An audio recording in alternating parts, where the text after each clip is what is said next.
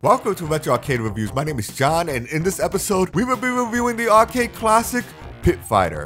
Pit Fighter is a fighting game that was developed by Atari Games in 1990. When I first saw the attract screen for Pit Fighter, man, it just made me want to work out and take a karate class. The game was just oozing testosterone and I was pumped. It was like the first game I saw that used digitized sprites. Well, actually the second game. China Warrior used digitized sprites too. If you don't know what digitized sprites are, it's basically like using real actors or footage, making them digital and putting it into the game. It sort of made a big splash in the late 80s and early 90s until the advent of 3D polygonal graphics. The standard practice for digitized sprites was to capture the image, redraw them, and put it together in kind of a rotoscope animation process. In Pit Fighter, instead of redrawing, all the characters' moves were performed in front of a blue screen, so the moves by the on-screen characters are actually replays of actual footage rather than redrawn animations. But before I go on, let me just give you a little backstory of what was going on around this time. A new martial arts craze was going on because of Bloodsport. I mean, it was pretty influential because it was an underground fight tournament in a foreign place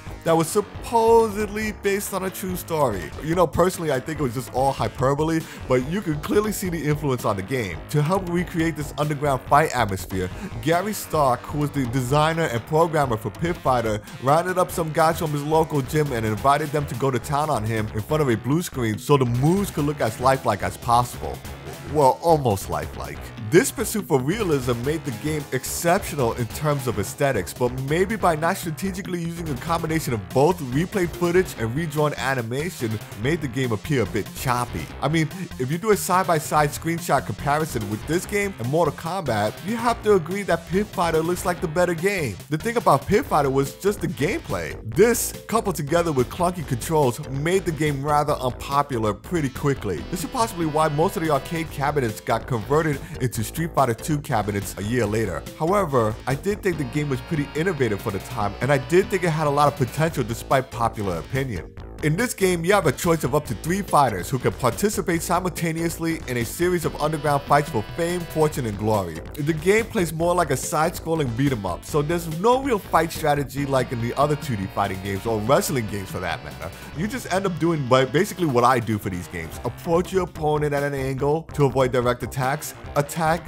and rinse and repeat. It's not an exact science, but it works for me. If you hit all 3 buttons simultaneously, your character will perform their special attack. During the match, you can find weapons or items that can be used against your opponent and stay away from the crowds. You'll be thrown back into the fighting area if you get too close, and sometimes crowd members interfere in the fights too, so watch out. You have to fight through 10 different matches before your last fight with the Masked Warrior. Occasionally when you break open crates, you're gonna find these little green pills with a P on it. Those are like power-ups. Grab it before your enemy does. There's a grudge match after every 3rd fight where you have to fight a clone if you're playing solo, or go head-to-head against other players if you're playing cooperatively. The last grudge match is an elimination round where you have to go head-to-head with the other players, but only the victor of the elimination match will go on to fight in the championship match. Other players will be unable to join in at this point. Fun fact, according to Electronic Gaming Monthly issue 49, pages 134 to 135, Tengen was working on a sequel to Pit Fighter for the Sega Genesis in 1993 that was 75% complete, but for some reason or another, it never saw the light of day. The sequel also featured 3 additional fighters, Tanya, Connor, and Chief from Guardians of the Hood. And Guardians of the Hood is not a sequel to Pit Fighter. Pit Fighter had numerous home ports, but since using digitized sprites at that time took up a considerable amount of memory, a lot of the aspects of the game were edited out of the home ports, such as characters, zoom, music, etc., which is why the home ports was even subjected to even worse scrutiny than the original arcade game. And it wasn't until the game was available on Midway Classics collection for the next-gen systems at the time that Pit Fighter was enjoyed in all its original glory.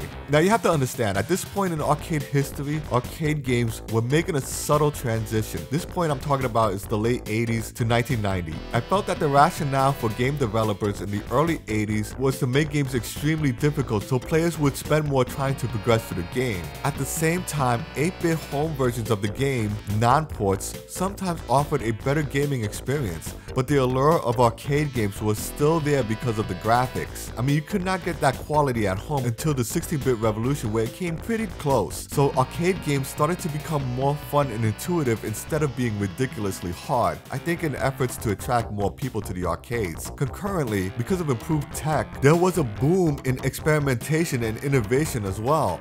Pit Fighter was one of those innovative ideas. It looked amazing, but in contrast with the other games being released during this time, the gameplay was just a bit lackluster, and at a time where players started to demand more from their games. This shouldn't have derailed Pit Fighter as a series though, because the original Fatal Fury and Street Fighter games had horrible controls as well. I mean, go ahead and try to throw a Hadouken in the original Street Fighter and tell me how that works out for you. So the criticism was clear when it came down to Pit Fighter, and it's something that they could have polished up with a few more sequels. However, because Street Fighter 2 was released months later, this would have unfortunately hindered any future growth of this series. I do believe that if Atari Games continued to promote and worked on Pit Fighter as a series, it possibly would have eventually evolved into a popular gaming franchise. With that being said, tape up your fist, put some Vaseline on your face, get in the pit, play this game, and let me know what you think.